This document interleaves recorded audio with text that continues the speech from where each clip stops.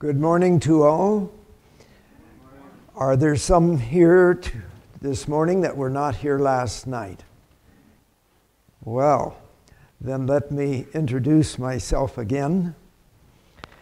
My name is Edwin Noyes. I'm a retired physician. I spent my life in practice in a little town called Forest Grove in Oregon. It's about 25 miles due west of Portland. I was invited here by Olaf and Jane Bataw. They attended one of the seminars I gave in Kelowna in June. And at that time, they asked if I might find my way down to Spirit Lake, so that's why I'm here. The subject that we have as the general seminar is one that you probably have not heard much about. And that is the title, we could say, Alternative and Mystical Healing Therapies. Are they medically sound and spiritually safe? That's a question. We hope to answer that to you today. And the program I present is one that builds one lecture upon another, especially the first four. So it is important that one has them in that sequence. Last night, we presented the story of our health message. And the reason I presented that, I wanted to contrast the story of the health message, the message that God had given us in health, and that those that have followed it down through the years have put the Seventh-day Adventist Church on a pedestal among the scientific community today. For a long period, it was just the opposite. But today it's recognized as having had the correct understanding of lifestyle and the nutrition especially. That fits because we wanted to look at what God has given a people, and then we're looking in this afternoon especially at a counterfeit system. God's message of health was said to be the right arm of the message, an entering wedge. The devil has a health message also, and it also is an entering wedge, and it has been extremely successful. It's not been recognized by many, and so my purpose is to share with you the understanding I gained in this exposing the counterfeit. I gained it because I needed to have answers for myself. I did not really understand when these things first began to be coming upon the scene, primarily in early 1970s, 75 and thereafter.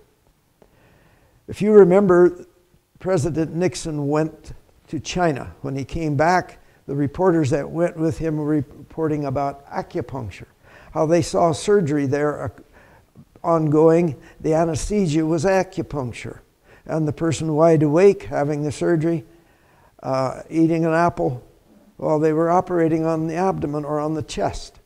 Well, that initiated a great interest among the public in the United States. And most every doctor was faced with the question, tell me about it, what do you know? And none of us knew anything. And so what answers do you get? The first thoughts I had, it's hypnotism, which I still believe, but I didn't have proof. And through the years, for 20 years, I kept looking for answers, and I began to say, maybe there really is something here.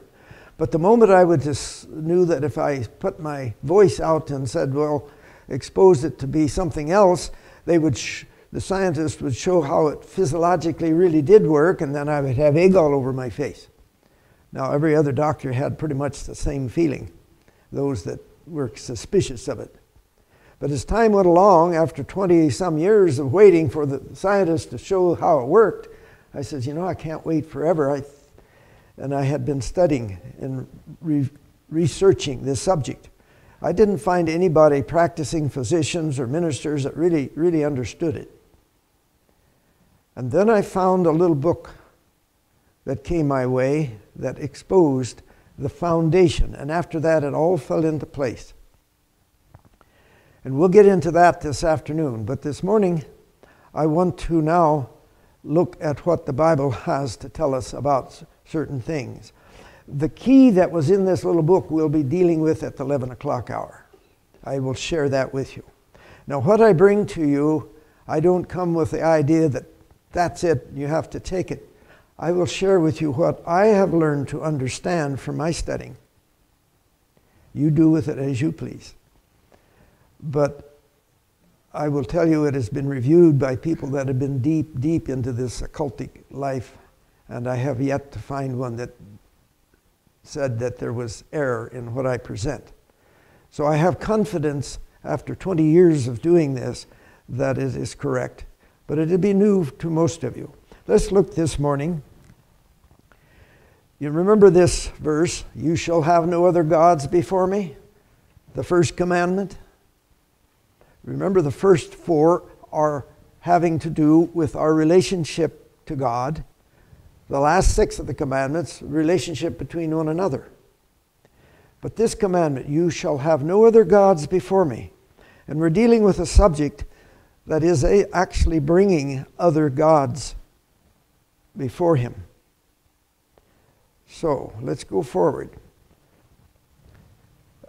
Israel had been 40 years in the desert, and now it was time that they were to come to the promised land, to cross the Jordan. Moses was giving advice to them before they were to cross. And the book of Deuteronomy contains the advice that Moses repeatedly gave to those people. And we look now at Deuteronomy 11, verses 26 through 28. And Moses was saying, look, behold, I set before you today a blessing and a curse. The blessing, if you obey the commandments of the Lord, your God, which I command you today. And the curse, if you do not obey the commandments of the Lord our God, but turn aside from the way which I command you today, to go after other gods which you have not known. So here we have Moses facing these people and saying, look, there's the land we're going to go to. You will be blessed if you will follow the commands that God has given you, the instructions, the guidance that he has blessed you with. But you're going to receive a curse if you ignore those blessings. We look at Deuteronomy 12, verse 2 and 3. And this instructions God gave to the children of Israel as they were getting ready to go across the Jordan into the promised land. And here we have, you shall utterly destroy all the places where the nations which you shall dispossess served their gods. They were to destroy any place, on the high mountains, on the hills, and under every green tree. You shall destroy their altars, break their sacred pillars, burn their wooden images, burn them with fire. You shall cut down the carved images of their gods and destroy their names from that place. Even the names of these places of worship were to be destroyed and not used. This is important to remember because sometimes we have some of the activities we're going to talk about this afternoon, call it Christian this, Christian that. But here we have advice that very name is to be dealt with. Pretty important. Let us continue. Go to Deuteronomy 18, verse 9 through 14. Now, again, this information, just before they were to go across the Jordan, and some very direct directions at this point. When you come into the land which the Lord our God is giving you, you shall not learn to follow the abominations of those nations. There shall not be found among you anyone who makes his son or his daughter pass through the fire. You see, they would have them run through coals of fire on their feet. If they were burned, then they felt that person was not blessed by the gods and would be used as a sacrifice. You'll find this comment in Patriarchs and Prophets. There shall not be found among you anyone who makes his son or daughter pass through the fire, or one who practices witchcraft, or a soothsayer, or one who interprets omens, or a sorcerer, or one who conjures spells, or a medium, or a spiritist, or one who calls up the dead. Now in these verses it looks like every type of occultic activity was attempted to be named. But yet there's more to come. For all who do these things are an abomination to the Lord, and because of these abominations, the Lord your God drives them out from before you. Ye shall be blameless before the Lord your God. For these nations which you will dispossess listen to soothsayers and diviners. But as for you, the Lord your God has not appointed such for you. They would be clear of these. These were Satan's methods of controlling people. And the people were to look to the God, not to have any other gods before them. They were to look to the Creator God. We look in the book of Daniel, and when Daniel had been given the dream that Nebuchadnezzar could not remember, Daniel pointed out to the great king some pretty pertinent facts. He pointed out to him that the people that practiced these things we were talking about had no power. They had no accuracy. The secret which the king has demanded, the wise men, the astrologers, the magicians, and the soothsayers cannot declare to the king. They're not able to do it. But there is a God in heaven who reveals secrets. A very important point to realize that here was a kingdom, and the king Nebuchadnezzar relied upon these individuals that pretended or felt they could give the king wisdom and advice. But Daniel pointed out they weren't able to bring back that dream, but the God of heaven can.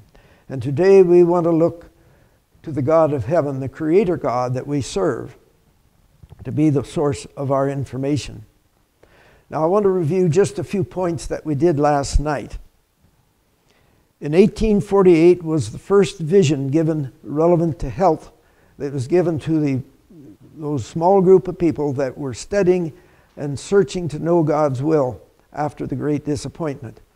And that this health message was to be the right arm of the message, an entering wedge. It was a part of the three angels' message, like the hand is with the arm. And it was to be in harmony with God's physical laws. This is an important point to put down in your memory. God's method of health and healing is in harmony with His physical and chemical laws, the laws of the universe. We are going to be contrasting that with a system that doesn't depend upon those laws. It's not connected to them. Now, that message which was given to this people down through time, that's especially on nutrition, was rejected by science until recent years. And now they say, how did you know this? How did you know? I had a doctor ask me that. I didn't get to answer him because another doctor standing there with heavy prejudice gave him his answers. And I just let it drop. Proved to be the health guide, the one that God gave us, has proven to be very successful. Those people that have followed it, even partially, have shined out and have been shown to be the longer lived in life. But what's more important than how long we live is how we think while we're living. And this message God gave is designed to give us the best brain ability and the best attitude and disposition and emotions. This is a very important part of the health message, to realize its real purpose, so that I might then choose to select and have the faith and confidence in the merits of the shed blood of Christ to give me life eternal.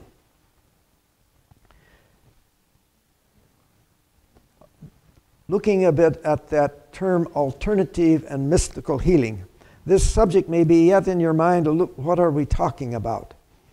We're talking about acupuncture, yoga, a whole variety of, there's scores of these particular things, but so you can kind of zero in on your mind on what we're aiming for in this afternoon. They are not found to be in harmony with God's physical laws. Their origin is out of the pagan pantheistic doctrine, and we'll be showing that in the next session. It is the right arm of the neo-pagan movement. Today we call them progressives.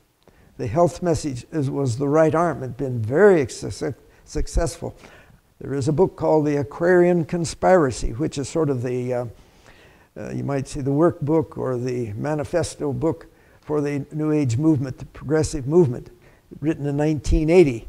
In there, they come right out and say these things are the most effective in changing the worldview of people to deal with the healing mechanisms, are the most effective to bring people into this movement.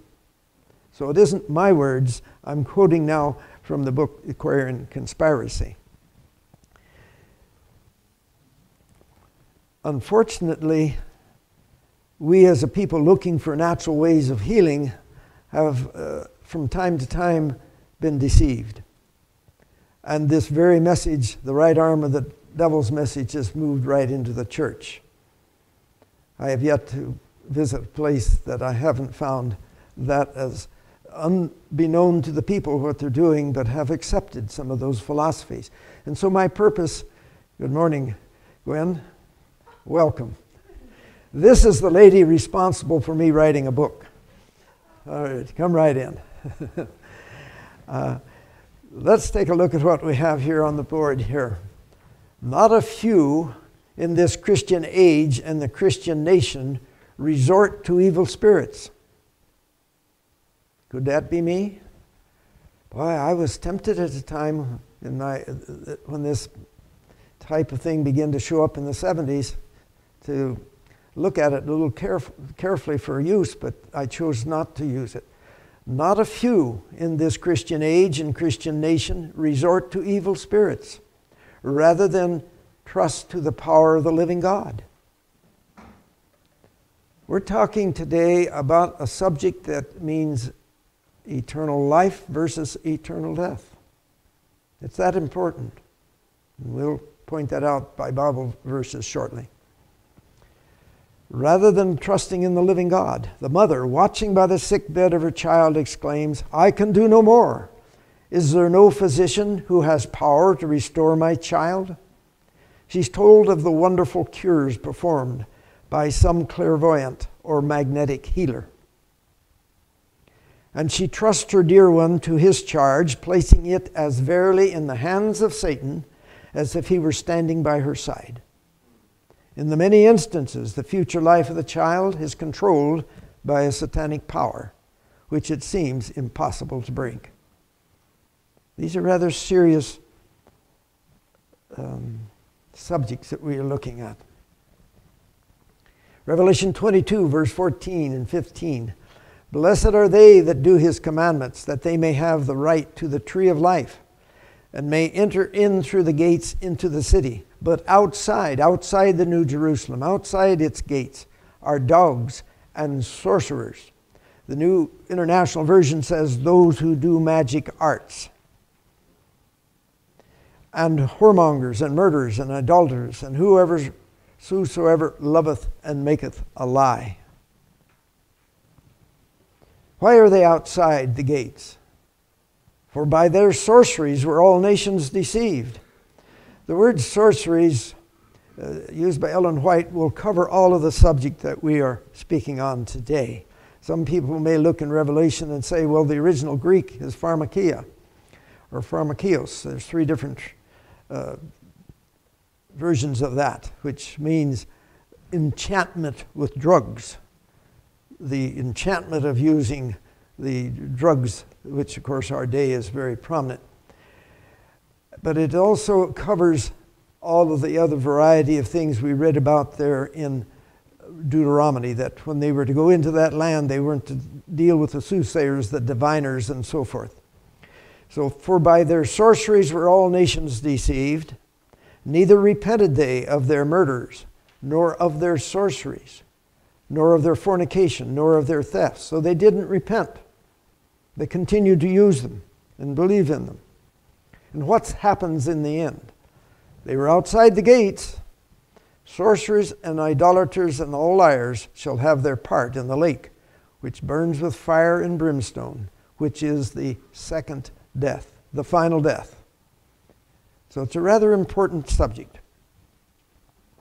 Let's look at two great spiritualistic deceptions, which is our title for the morning presentation. What do I mean by two spiritualistic deceptions? We go down to the Garden of Eden, and God had created, the Bible tells us, the first day, certain creation, the second day, third day, and so forth. And after each day, the expression, and God saw that it was good. At the end of the sixth day, God saw that it was very good. I wondered one day, why was that expression used in the Bible? What did it really mean? I had heard it all my life. Didn't give it a thought. So I looked up in the dictionary. What does good mean? Well, I had a whole list, a variety of things. But the one that attracted my attention was this one. Good. To be in harmony with the moral order of the universe. And then I said, what does that mean? You know how one question's answer leads you to another one. And then as I was reading the book Desire of Ages, page 20, 21, it tells me what the harmony of the universe was. There's one word that can cover it, or one expression, God's love, the love of God. But in this, the ecology of the universe was the love of others. Everything for others, not for self. The core issue of God's ecology of the universe, and which is love, is doing well for others, everything for others, not that selfishness that marred his perfect place of paradise. Let's look at this. This comes from Desire of Ages, page 20, 21, I believe. The law of love, the great law of the universe. God gave to the Son, who gave to the created, who in turn returns the love and gives back to the Son, who in turn gives to the Father. The great circle of beneficence, it is called. This was the harmony of the universe. What happened? Well, there was a great created being in heaven that let some strange feeling come to his heart, and it changed him, as you see there. And this law of beneficence was now broken, because rather than for the created beings to give their love back to the Son, who in turn would give to the Father, Lucifer in deception was having them give their love to him. And he continues to do that. And the things we'll be talking about this afternoon is another way by which he breaks that circle, and we think we're doing something, quotes, natural and good and God-given, and we're actually paying homage to the great deceiver. Let's look at the principles that occurred at the tree. This tree was called, you remember, the tree of the knowledge of good and evil. It wasn't just that there was good and there was now evil, selfishness. This knowledge is referring to what the devil does with this down through the ages, including today. The blending of good and evil to be a superior system is his object and his teaching. Now, Eve was not to go near that tree. Her angel wouldn't go with her, and she was on her own. She felt she was strong enough. She understood things. She could manage. You read patriarchs and prophets. She felt confident that she could manage, but she couldn't. There was a medium there. The serpent was the medium of the devil. He didn't come in his form that she anticipated, and he has thousands of mediums that he can approach us by when we not recognize, unless we're thinking and listen to the message. Then she did a little parlaying back and forth with him. Now that put her definitely in a losing situation. And how often we do that. Well, I can't see any harm in this. And we set our mind before we really know what we're speaking on. And then a little error with a lot of truth. Very deceptive. And today we're faced with that. And then the question was asked, what did God say? Well, she says, we'll die if we partake of this fruit, or if I pick this fruit. And of course, you know this, the devil says you won't die. And upon that base became spiritualism. Spiritualism, the dictionary says, is the belief of being able to connect with the dead, to communicate with the dead. But it has even more than that. And we'll get to some of the more extended definition here in a little while. Now, all of us have remembered that, but what we have not dwelt upon much in the years gone by is that other part that the devil says, if you partake of this fruit, you will become wise, you will gain wisdom, you will progress to actual godhood. You'll have the wisdom of God. And this is the point that the New Age and the New Age alternative therapies are built upon. So we're dealing now with the foundation principles from which the devil has dealt deception to the world for 6,000 years. And we're told at the end of time he will bring it to the highest level he's ever had of deception. And I think we're there. I expect a little more deception yet, but we're pretty well there. Let's look at the signs of the times. May 29, 1901, part 2. He approached Eve, not in the form of an angel, but as a serpent, subtle, cunning, and deceitful. With a voice that appeared to proceed from the serpent, he spoke to her, and his conversation was like the words which today the wise and wicked angels speak through various agencies. Let me read that last phrase again. His conversation was like the words which today wise and wicked angels speak through various agencies. As Eve listened, the warnings that God had given faded from her mind. She yielded to the temptation. As she tempted Adam, he also forgot God's warnings. He believed the words of the enemy of God. Now here's a little diagram. I spoke of a book I found that helped me understand, written by Ernest Steed, and this comes out of Ernest Steed's book. I was able, before his death, to contact him, get permission to use this. But it explained so much to me, and I thought you would find it helpful too. Now God had his system, but Lucifer comes along, he says, your law and your system needs a little tweaking. It's not quite good. The angels shouldn't have to be under law and be under obedience. And we need a little tweaking of your system. And that tweaking was a little selfishness. So now you have selflessness as a start, God's ecology.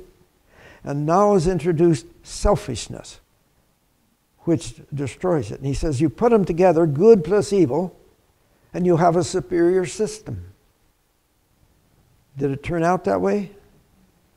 At the cross of Calvary, love, Jesus hanging on the cross, the love of God, giving his Son, came face to face with selfishness.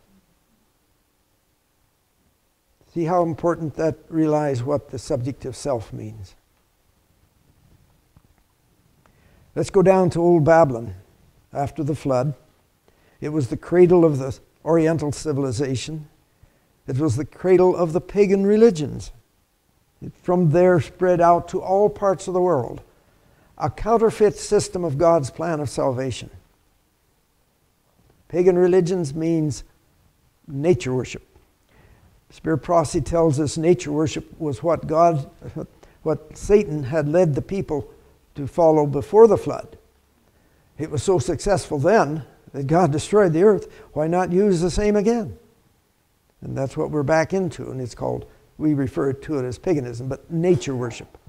And it had its origin again out of the ancient Babylon, long before Nebuchadnezzar's Babylon. And these, when the Tower of Babel had the language changes, this basic counterfeit religion spread to the world. And it was Satan that had started this religion. It mimicked God's plan of salvation, had a trinity, had a sacrifice, had a looking for a coming Savior. All of these things down through time that all the pagan religions had as their foundation base this counterfeit of God's plan of salvation. And what we have now coming back through, sweeping through us, is the end results of it in health and healing. This is I'm not so much interested in helping you see, well, acupuncture or this or that, the other bad. I want you to see the whole picture. The devil's counterfeit, how he's affecting it, how strong it has moved into our church. Satan's theology is man possesses all knowledge and wisdom of the universe. What did he say at the garden? You will progress to godhood. Have this knowledge. And we only need to learn how to get this. It's all in us. How do we get it out? And the fruit from the tree in the garden was the first modality offered by Satan to bring about the full potential of man. What is that full potential? His godhood. Do not be deceived. So we go to Matthew 24, and the disciples ask Jesus, what is going to be the signs at the end of time? And what does he say? He talks about deception. Tremendous deception. Take heed, no man deceive you. Verse 5, for many shall come in my name, saying, I am Christ, and shall deceive many. Verse 11, and many false prophets shall arise, and shall deceive many. Verse 23, then if any man shall say unto you, lo, here is Christ, or there, believe it not. Paul, writing to Timothy, says, now the Spirit speaks expressly that in latter times some shall depart from the faith, doing what? Giving heed to seducing spirits and doctrines of devils. Are we there? We're into latter times. Revelation 16, verse 13 and 14. Remember, we have the plagues. The sixth plague, prior to the sixth plague, we have this statement, and I saw 3 unclean spirits like frogs come out of the mouth of the dragon, out of the mouth of the beast, out of the mouth of the false prophet. For they are the spirits of devils, working miracles, which go forth unto the kings of the earth and of the whole world to gather them to the battle of the great day of God Almighty. Now it says there will be spirits of demons in the last days going out doing miracles. And elsewhere we have where there will be healings. In 20 years of presenting seminars on this subject, I have run into one basic opposition. Well, it worked. I feel better. It works, so that proves it's of God. That's the one thing I run into. Now, if you have a miracle by the devil, and you get well from something, that proves that it was of God. So what happens if you utilize some of these things, if you do better, you cannot use in determining whether this is God or whether it's a false. Because the devil can put illness on you and he can relieve it. And we're told he does this many, many times. And so what I did got well, and now I want to preach it to the world. This is the cure for this. And we're told that this is done again and again. We're also told these tests will bring the Seventh-day Adventists to the test. We'll see those verses later. But to realize that miracles, you cannot use those as a guide. There's a section in second book of Selected Messages, page 48 to 54. That is, are miracles signs of a favor of God's favor? And the answer is no. You cannot use them. There are other measures we have to use. We use the scriptures to determine. Spirits working miracles. Now here, I mentioned to you I was going to point out some variety of things that come under the heading of spiritualism. It's not all sitting around the table in a seance and the table jumping up and down and some materialization of a ghost. No, it's accepting even concepts, beliefs, can be under that heading. And this I took from the 34th chapter of the Great Controversy, these quotations. Man is a creature of the progression on to godhood. We've been talking about that. Each mind judges itself. The judgment will be right. There's no error, there's no sin, because you judge yourself. The throne is within self. These are phrases I took out of this chapter. All are unfallen demigods, little gods. There is divinity within. Any just and perfect being is Christ. Life continues after the death of the body. Reincarnation, coming back. I read the other day around 60-some% of people in the United States now believe in reincarnation. Communication possible with the deceased and talking in tongues. God does not condemn. So when you think about these thoughts, let's say the majority of Protestantism and Catholicism believes people go directly to heaven at death. That puts them in a belief of spiritualism under these definitions. You can see how spiritualism can be so widespread. We're told that it'll cover everyone on the earth except those that are deeply connected with the Scriptures. So deceptive that all on earth will be under this heading of spiritualism at that time. And you can see why when you look at these particular concepts that are a part that's going about today and being propagated rapidly. The Protestants of the United States will be foremost in stretching their hands across the gulf to grasp the hand of spiritualism. Now, where's the organization of spiritualism that they're going to grasp the hands with?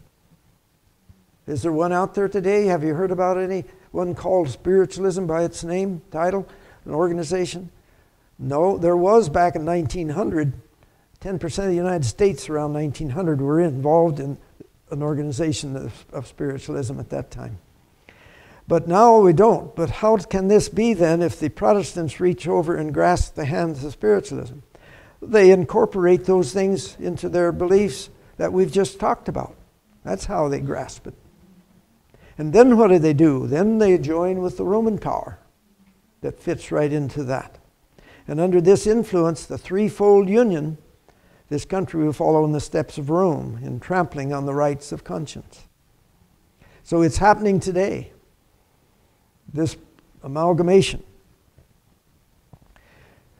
How is it being done? Well, everything that seems like out there on earth is propagating these concepts. The mass media, education. Why, in the schools now, even down in kindergartens, they're teaching them to do the Eastern meditations. Mindfulness meditation, which is nothing but Buddhism. Channeling. The connecting with the spirits.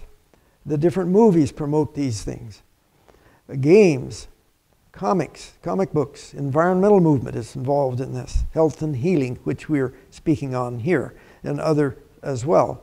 Now here's this book, The Aquarian Conspiracy, which would be kind of like the New York Times called it the New Age Bible, that outlines their purpose, written in 1980, outlining their purpose, how they're going about it and doing it, and it's marching right on exactly as outlined there. And in there they said these healing mechanisms that people get involved with are the best way to bring people's worldview toward that of the Eastern worldview, which we'll learn more about that a little later.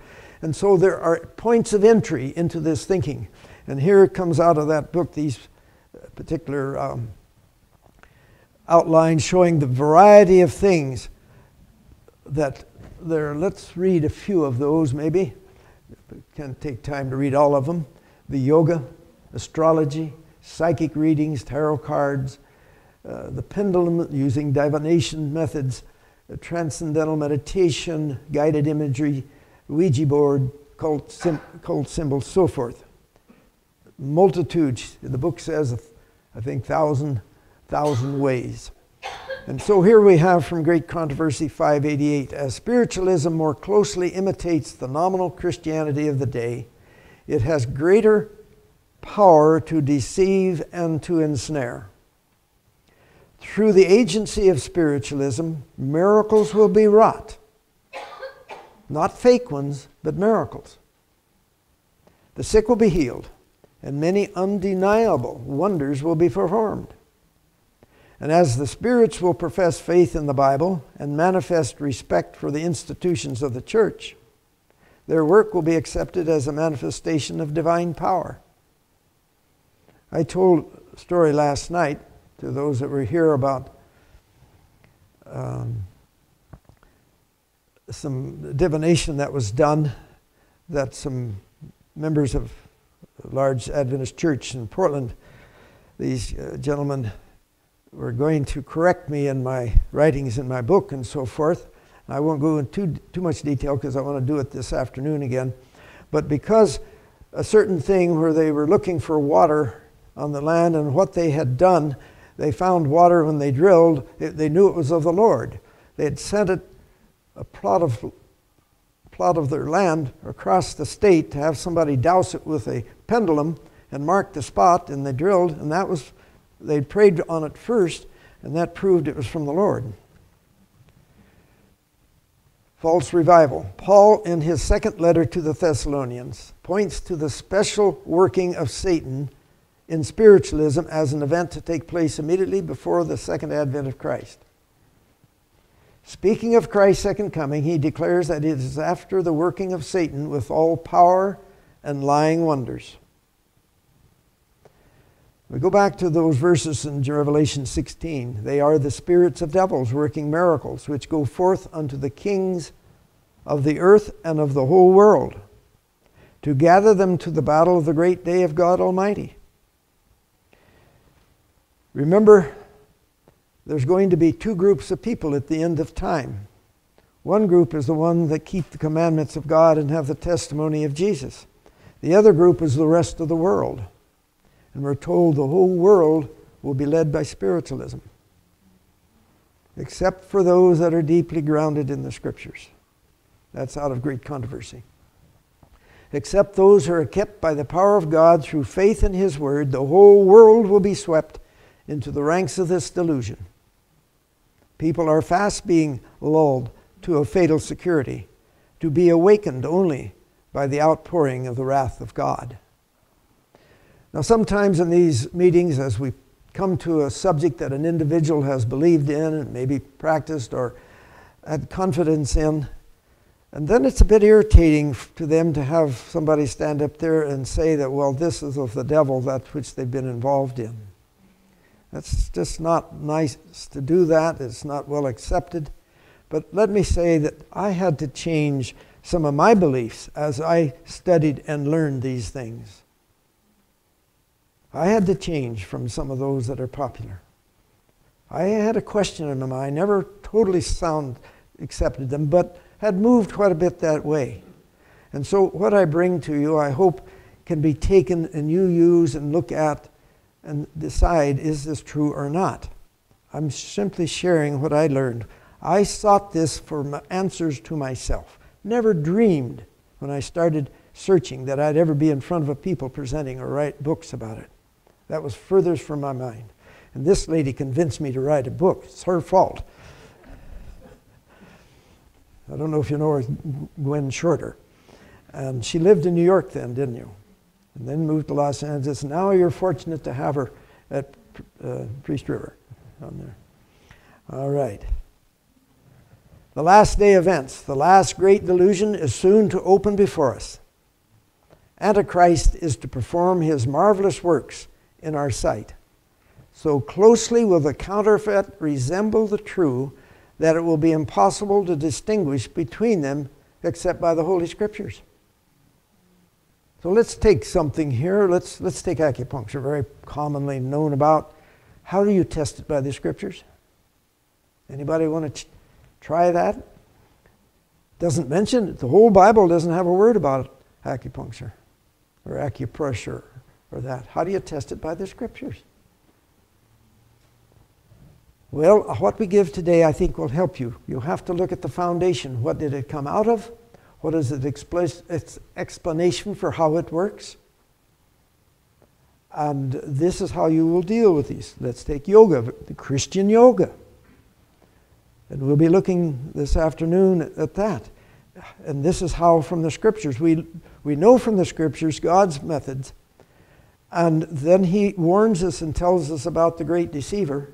And spiritualism will cover the world. And these demons come out like frogs out of the mouth. We know that's out there. We need to have some curiosity when we see new things. Test it by the Scriptures. So you go back and you look at this history. And another thing I put forth at this point, these healing methods that are being used and propagated are coming from societies that have millennia of a history of abominable health conditions. Didn't seem to do them any good. And now it's coming through the country with the highest science in the world, in the field of medicine. It's coming through like an answer to prayer.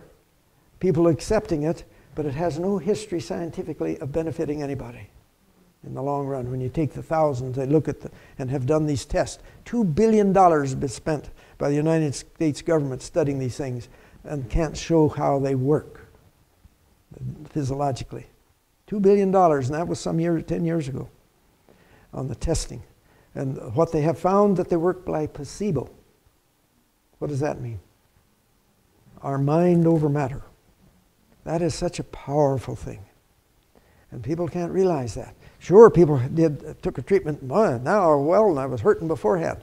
But when they take thousands of them, look at them over years, they cannot find any really benefit other than the placebo effect.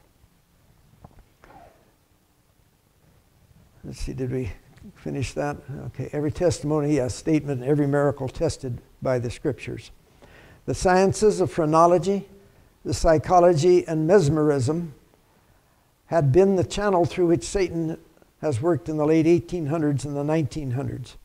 So let's look just briefly there, because back in the days of Ellen White, she says, here's the basic health measures that are involved in spiritualism in my day. Phrenology, and you probably say, well, what's that? We'll show you in a moment. Psychology, you've heard of that. And the psychology was just kind of coming into its being in the very late 1890s and early 1900s. It had been philosophy primarily before that, down through the decades and the centuries, and then the word psychology, which means the study of the soul, the science of the soul. And mesmerism, you're familiar with that word. At that time it meant hypnotism. Mesmer was the doctor that at a particular period of time made it popular, mesmerism. But actually all the psychologists used hypnotism as well. Today the same power is present, but under many different forms and practices. Messages to young people, 57. So let's give a little thought to this. What is phrenology? Back in the late 1890s, early 1900s, a particular anatomist found that the brain, different sections of the brain, had different functions for the body as they were advancing in science. And then began the concept that certain places on the skull, if pressure was made, would affect certain spots or certain psychological defect in the person's personality, or this, that, and the other. And to give treatment, then they designed what you see here, this hood that they put on, and then they would screw the little pressure points down and make pressure points special places. They'd sit there with that, and this would treat and supposedly correct their personality defects or other problems in the body. This is popular. Actually, I read a book on the history of Kellogg or so, and in Battle Creek, the students at Battle Creek College on Saturday nights, this book said they would get together and practice phrenology on each other. This was very interesting. So this was in the 20s probably, or teens there. Well, it would be way before that. It would be early 1900s, yeah. So this is a practice that has come back into vogue, but the medical society never accepted it. Medical doctors at the time didn't skip. They had their own problems to get over. They didn't need a new one. And here's, it gives you a little picture of the variety of potential problems and things on these different spots on the brain. But phrenology was common. Out of phrenology, we can trace some other things that came, like perhaps the craniosacral therapy followed suit from this. And here's the present day, the person getting treated.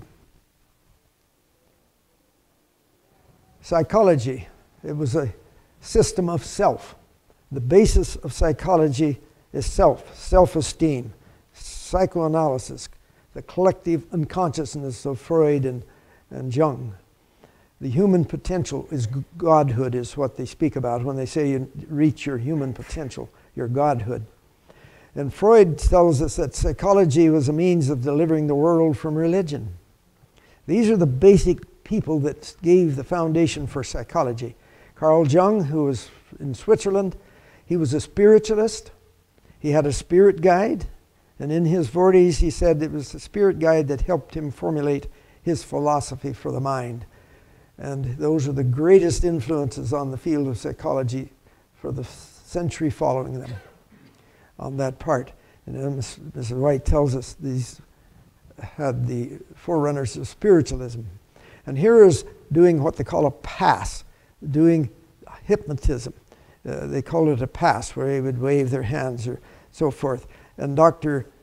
Mesmer, who graduated from Vienna Medical School in the late 1700s, made that popular. And we will look at that more later. But let's go to the Bible. We have reached the perils of the last days.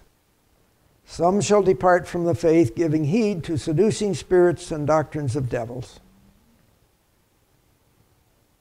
Be cautious in regard to what you read and how you hear. Take not a particle of interest in spiritualistic theories.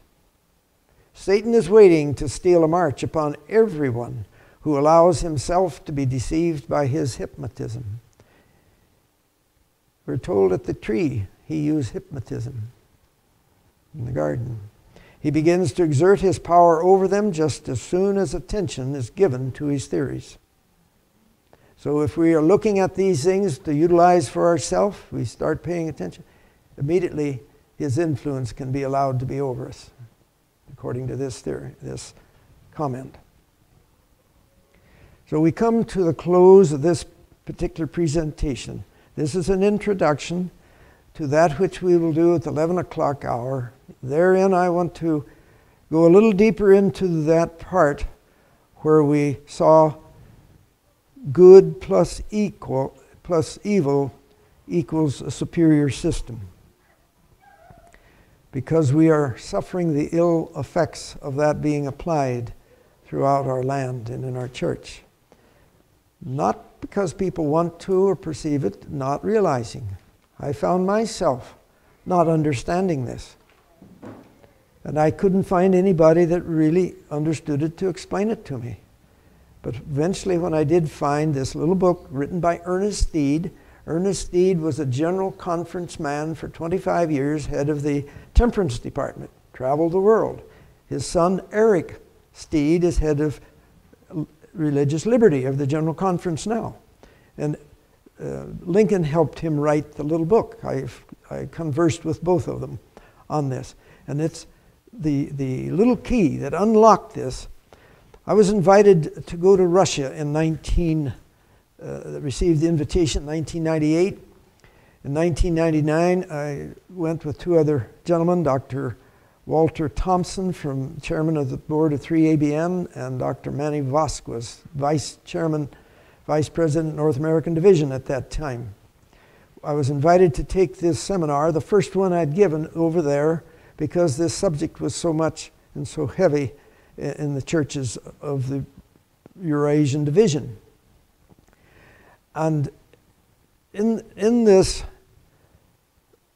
I wonder, how am I going to approach people, the health educators of all of the conferences of the whole division? 13 nations were coming together, and we were to present this subject. How are you going to deal with people that don't speak your language. They're doctors, physicians, nurses, pharmacists, educated people, have been trained in these ways through their trainings in schools. It's motherhood to follow these things. How are you going to deal with them? You're going to have a big argument. But that which avoided that was going into the depth of the subject that we'll do in our 11 o'clock service. It worked. And it was a relief because I had great nervousness over what I was going to be facing. And so today I will close at this time, and let's stand and have prayer.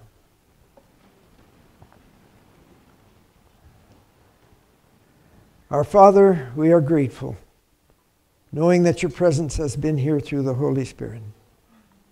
We have looked at these subjects, and we have asked for your guidance, for your enlightenment to our minds, to understand your will for us.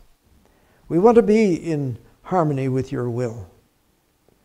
And please forgive us if we have slipped at some point and not understood where we were. We know we are forgiven as we ask. And today now, bless each one here. May our memories be good and clear, that we may continue to be your servants and you be our God. In Jesus' name, amen. Thank you.